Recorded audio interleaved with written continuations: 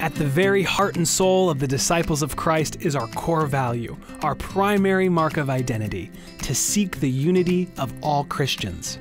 Not in a merger of institutions or organizations, nor in compromising our faith or theology. Rather, it's a unity that finds its life and vision in common mission, witness, and service.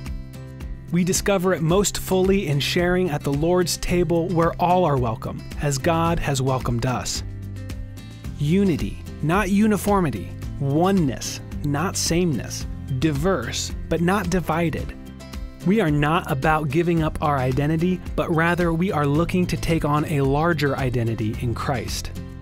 For over 100 years, the Council on Christian Unity has served as a general ministry of the Church that carries the institutional memory and focus of disciples of Christ in seeking unity and in resourcing and encouraging all disciples to seek the oneness of the Church and the unity, reconciliation, and peace for all peoples and nations.